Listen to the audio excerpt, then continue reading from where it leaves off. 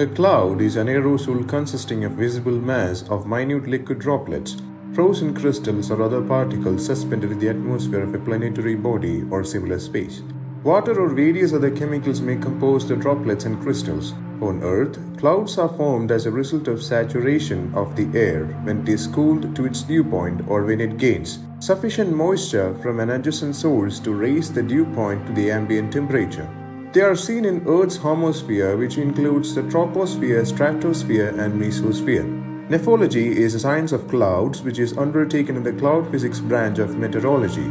Clouds are the main way we regulate temperature on Earth and our main indication of what the atmosphere is doing. Also, if there were no clouds, it would probably mean that there was very little water. Earth would become a barren wasteland. Without clouds, there's no rain or snow, which would mean dryland farming and pastures. Much of the world would no longer be viable. Lakes, rivers, and streams, unless fed by underground springs, would dry up since they are water collectors from accumulated mountain snows and overall rainfall. Without clouds, it will be difficult to get rain. Plants and animals depend on rain, and if there's no rain, there will be a great decline in the animal and plant ratio.